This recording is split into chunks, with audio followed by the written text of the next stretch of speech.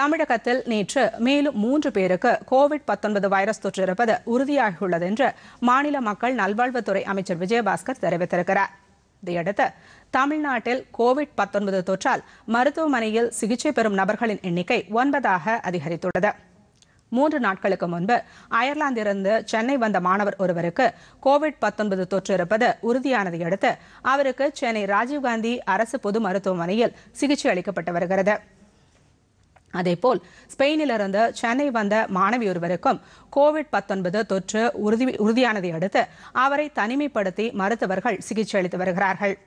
அமெரிக்காவின் கலிபோர்னியா மாகாணத்திலிருந்து தமிழகம் வந்த 64 வயது பெண் ஒருவருக்கு வைரஸ் தொற்று இருப்பது உறுதி செய்யப்பட்டதை அடுத்து சென்னை அரசு ஸ்டான்லி மருத்துவமனையில் அனுமதிக்கப்பட்டுள்ளார்.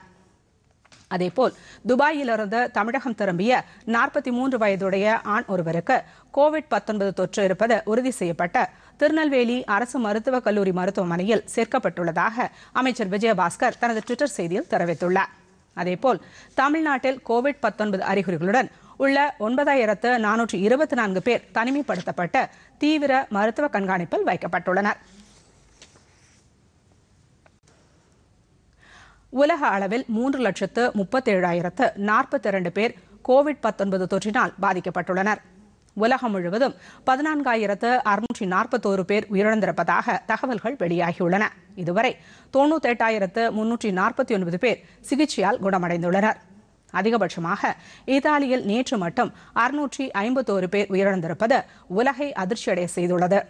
இதையடுத்து இத்தாலியில் உயிரிழந்தோர் எண்ணிக்கை 5,476ஆக அதிகரித்துள்ளது. இத்தாலிக்கு அடுத்தபடியாக ஸ்பெயினில் 1,772 பேரும் உயிரிழந்துள்ளனர். அமெரிக்காவில் நேற்று மட்டும் 117 பேர் உயிரிழந்தனர். இதையடுத்து அந்நாட்டில் உயிரிழந்தோர் எண்ணிக்கை 419ஆக அதிகரித்துள்ளது. பிரிட்டனில் 289 பேரும் உயிரிழந்திருப்பதாக தகவல்கள் தெரிவிக்கின்றன. பிரான்சில் 670 பேரும் உயிரிழந்தனர். மேலும் இந்த நோய் பரவாமல் தடுக்க உலகம் முழுவதும் பல்வேறு தடுப்பு நடவடிக்கைகள் மேற்கொள்ளப்பட்டு வருகின்றன. இத்தாலியில் அனைவரும் தொழிற்சாலைகளும் மூடப்பட்டுள்ளன. பெரும்பாலான நாடுகளில் மக்கள் போக்குவரத்துக்கு தடை விதிக்கப்பட்டுள்ளது. விமான சேவைகளும் முற்றிலுமாக பாதிக்கப்பட்டுள்ளன.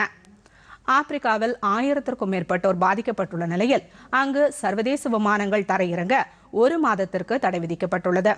விமான நிலையங்கள் மூடப்பட்டுள்ளன. ஈரானில் அடுத்த 15 நாட்களுக்குள் நிலைமை சீரடையும் என்று அந்நாட்டு அதிபர் ஹசன் ரவானி நம்பிக்கை தெரிவித்துள்ளார். பாகிஸ்தானில் 730 பேர் பாதிக்கப்பட்டுள்ள நிலையில் 2 வாரங்களுக்கு அனைத்து சர்வதேச விமானங்களும் தரையிறங்க தடை விதிக்கப்பட்டுள்ளது. ரயில் சேவைகளும் பெருமளவு பாதிக்கப்பட்டுள்ளன.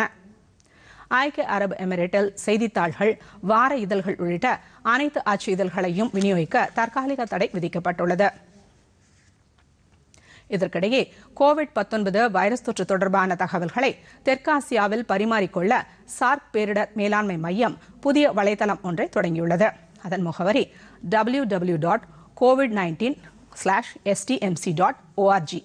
கோவிட்-19 வைரஸ் தொற்றை தடுப்பதற்கு தெற்காசிய நாடுகள் ஒன்றிணைந்து செயல்பட வேண்டும் என்று சமீபத்தில் பிரதமர் நரேந்திர மோடி தெரிவித்ததை அடுத்து இந்த வலைதளம் தொடங்கப்பட்டுள்ளது.